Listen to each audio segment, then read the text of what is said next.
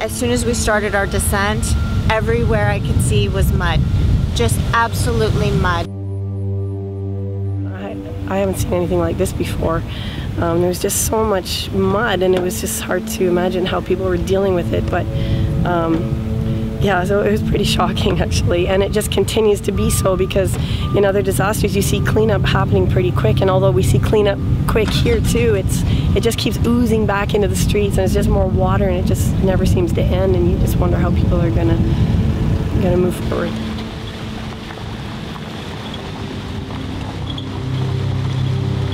Both companion animals and backyard farm animals such as sheep and goats, they've just been devastated. Thousands of lives have been lost.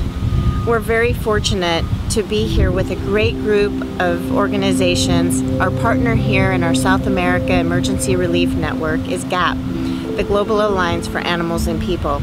We've been here since the beginning.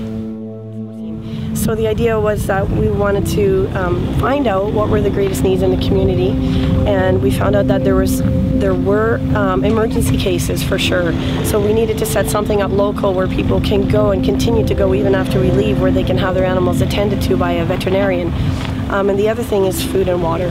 That's the highest need here because the area, the city and the surrounding area is essentially devastated in terms of forage, and it's difficult to get dog and cat food out to those areas too. So we set up a program where we can provide that food and water to animals in need and to families in need, and also have that veterinary attention available through a hotline that we've opened up and is now armed. The entire program is now armed by local people. Everyone here has been incredibly polite and generous and so grateful for the support of IFAW GAAP, and it's because of donations from people like you that make this kind of work happen.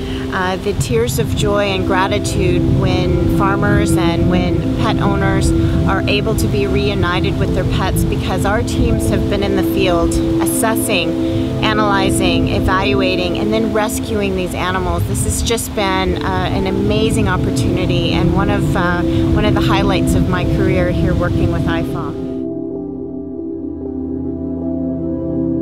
We've seen such devastation here, and it's really hard to imagine how families are going to just move forward. And you know, some of them have just had to leave their animals behind, and some of them, you know, it's obvious that they love their animals, and in one case a family had 150 and is now left with half of them. They lost all of their young animals on a farm, and so it's been really sad hearing their stories, and a lot of people have been lost too.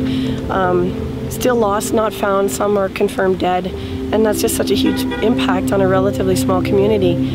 But on the other side, it's been completely inspiring too to see people going through something like this, something of this magnitude, and they just keep moving forward. In one case, I don't think I'll ever forget it, that we went to this farm and they were digging a hole so that they could put mud into the hole to get the mud out of their house. It just kept oozing back out, but they all formed this chain of like a line of people working, and they were singing and they were laughing and they had the music, and it was just so inspiring to me that you could go through so much pain and so much sadness and come out the other end just with that kind of a positive attitude. So for me, it just puts life in perspective, that all these little things that I might get caught up about every day, just to remember these kind of things and these kinds of people, and be inspired and motivated by that.